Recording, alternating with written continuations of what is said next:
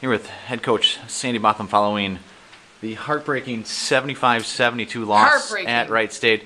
Coach, your team sure responded and came out today, and tough one. Yeah, it was a tough one because I thought we did everything that we needed to do, to get the victory, and we just didn't execute down the stretch. We had a 5-point lead with minutes something, and Demings took over, and we just didn't execute and out of bounds. But it comes down to execution the entire game, as I communicated. It really doesn't come down to the end.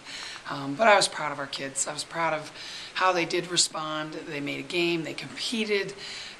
They really came in with some fortitude, with some toughness, and really put themselves in a position to beat a very good Wright State team. So, as disappointing as it is to come away with a loss,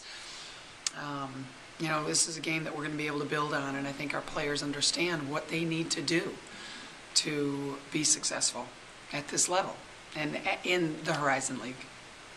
Come out right away. I think we missed like 5 of our first 6 shots, got down 9-0.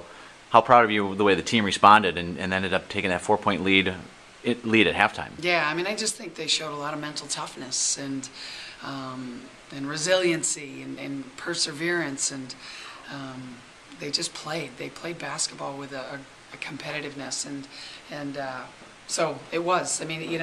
Start like that, but they grinded it back out, and really, to come be winning at halftime and winning with 3 seconds left to go in the game, that's, in some ways, it's a victory, especially if you look back on our last 3 games and how we finished. So, it's a game that we're going to learn from and definitely build on. Wright State's Demings gets 38 points, which is actually a season high for the league so far. Of course, none bigger than that 3-pointer at the end. Yeah. Kind of take us through your thoughts watching that develop. I think everybody's going to beat themselves up, and myself included.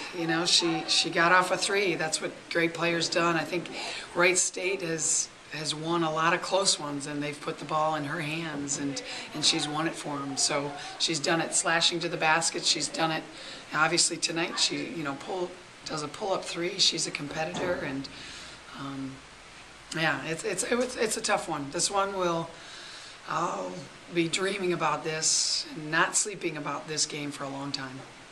Jana Swapshire gets her first start, responds with 10 points and 9 rebounds.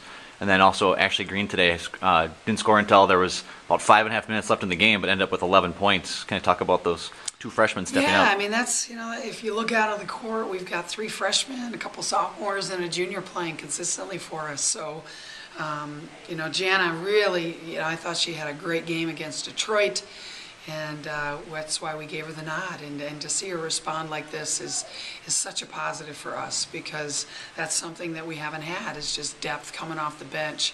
And and tonight, obviously she started, but to have that extra punch in the post spot is really going to be important to us as we continue on the Horizon League.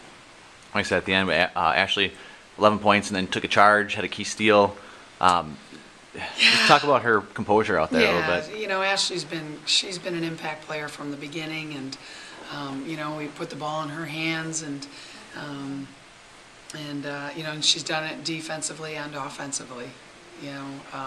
So it's great to see. This is a heartbreaker, but I think we're all going to learn from this game, and but to have players like Ashley and Jana grow up with this Wright State game is just going to make us stronger. Thanks for your time, Coach. Thanks.